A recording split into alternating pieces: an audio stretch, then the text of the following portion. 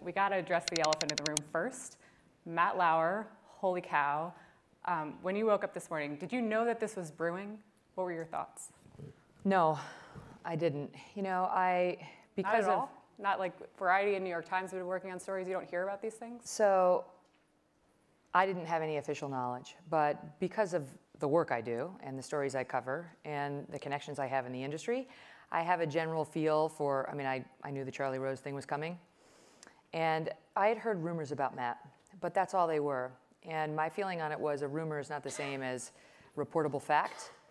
And it was also that I hear a lot of rumors about myself too that are completely untrue. And when you're a public figure, people do make up things about you and put them in print. So I had no inside knowledge at all, but I knew people were sniffing around the issue and hoped it wasn't true. And wouldn't have been surprised if none of that had materialized and he had a long, an enjoyable last however many years he wanted to be at the Today Show.